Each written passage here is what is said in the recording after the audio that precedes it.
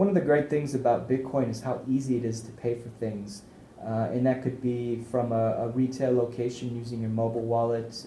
It could be while you're shopping online and using your desktop or web wallet. So let's run through both of those scenarios, first starting with a mobile wallet in a retail location. And let's use a coffee shop as an example. So you come to the register and you want to buy a cup of coffee, and typically the store owner will have a few different ways in which they may be accepting Bitcoin. One could be through an integrated solution with their existing point-of-sale software, so the one they already accept credit cards with. Bitcoin for them may be just another payment method. In most cases, you'll see small store owners using a tablet running an application that allows them to accept Bitcoin. So when you bring your cup of coffee and you want to buy it, the way in which it works is the store owner will enter the amount in which the cup of coffee is, and what that'll do on their tablet is it will produce a QR code. And think of a QR code as just a type of barcode, but it contains information specific about this transaction. So it contains the address in which the Bitcoin should be transferred to.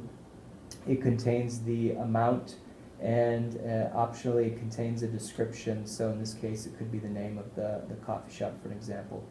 So as the shopper, all you do is you take out your mobile Bitcoin wallet, you scan the QR code, and what that does is it then loads in the information about that transaction into your wallet. So again, it's the address in which the Bitcoin is being sent to, the amount, and again, optional description included as well.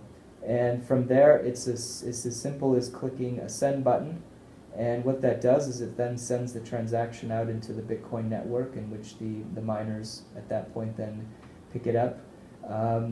In terms of the transaction between you and the store owner, after a few seconds, the tablet will update and the transaction will show as complete. And at that point, it's done. So it's as simple as taking out your wallet, scanning a QR code, reviewing the information, and clicking send. And it's actually very similar when using a desktop or web-based wallet for an online purchase. So in this case, we'll use Overstock.com as an example because they accept Bitcoin.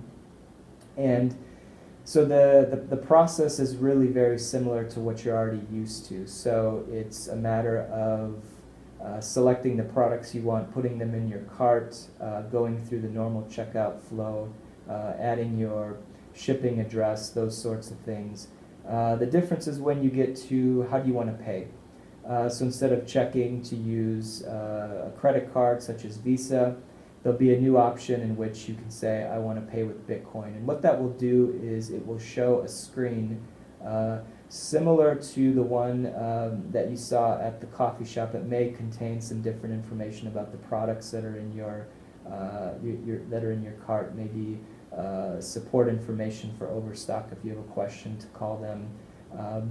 But in this case, you will generally get a QR code and a Bitcoin address. And so here you really have two ways in which to check out and pay. Using the QR code, you would take just your mobile wallet, scan it, and send, just like in the previous example. Otherwise, if you have a desktop or a web wallet that's already open, you can simply copy and paste the address that they've given, then paste it into the to field in your web wallet or desktop wallet, enter in the amount that you're going to pay for these products that are in your cart, and then click send. And the process from that point is essentially the same.